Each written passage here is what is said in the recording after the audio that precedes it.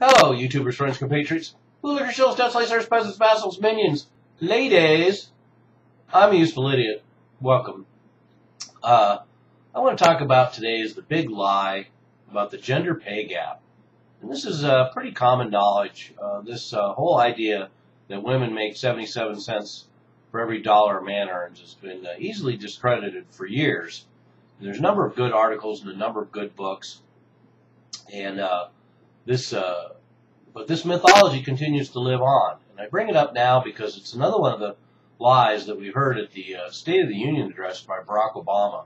And I was surprised somewhat that he brought up this statistical fabrication once again. And the quote is, Barack Obama said, quote, "Today's women make up about half our workforce, but they still make 77 cents for every dollar a man earns. That is wrong, and in 2014 it's an embarrassment," unquote. But I would proffer that the embarrassment is the idea that Barack Obama is still throwing around this fallacy, this lie, this fabrication. It reminds me of an anecdote about statistics being like a bikini. What it covers up is essential. What it reveals is interesting.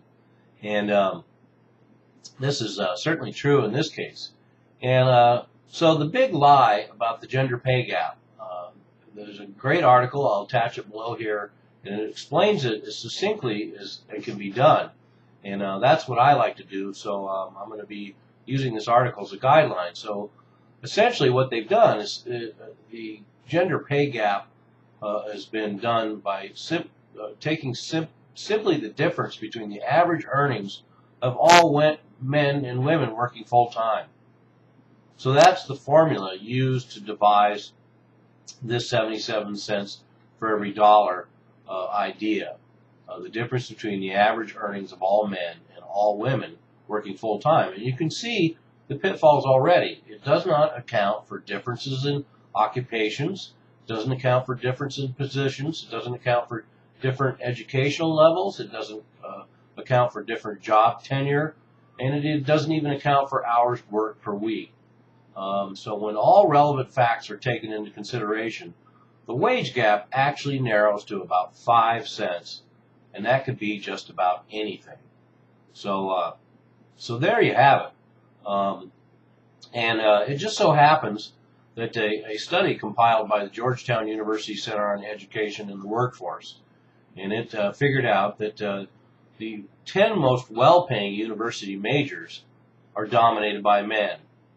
And that's petroleum engineering, pharmaceutical sciences, math and computer science, aerospace engineering, chemical engineering, electrical engineering, marine engineering, mechanical engineering, metallurgical engineering, and mineral engineering, all dominated by men. Those are the top 10 most well-paying university majors and degrees.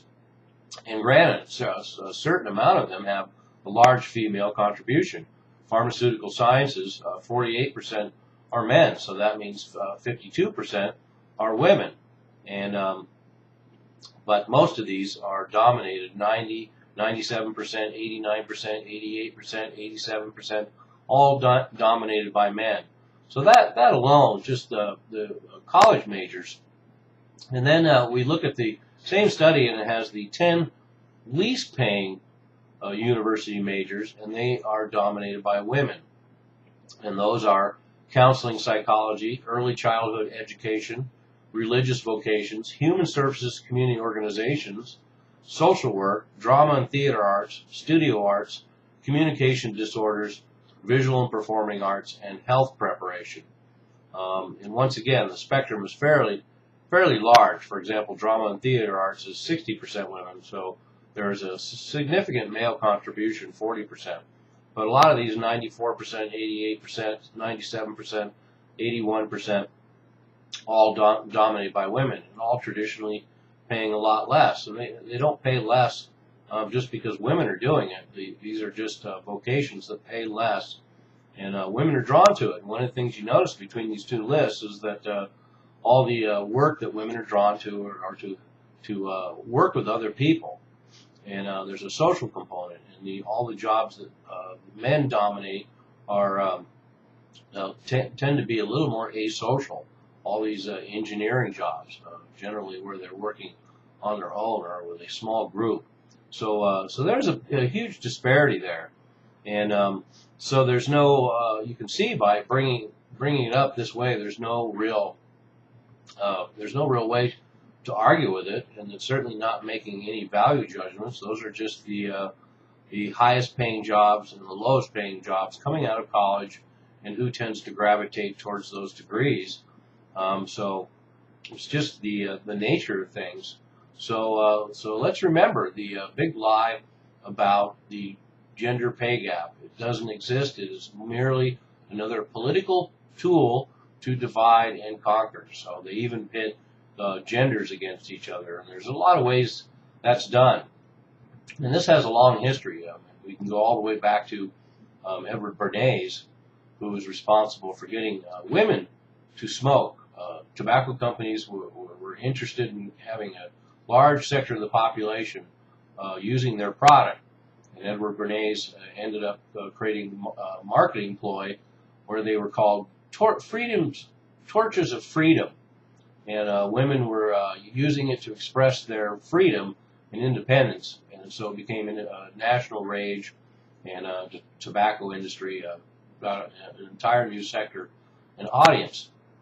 And we still see these same ploys being used. The entire industry is built up to cater to women, and it's a corporate exploitation.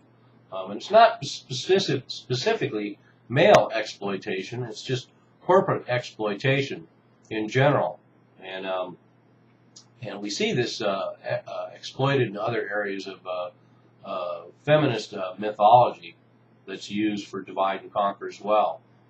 And that includes the idea that young women are not afforded the same luxuries in high school, and attention from teachers.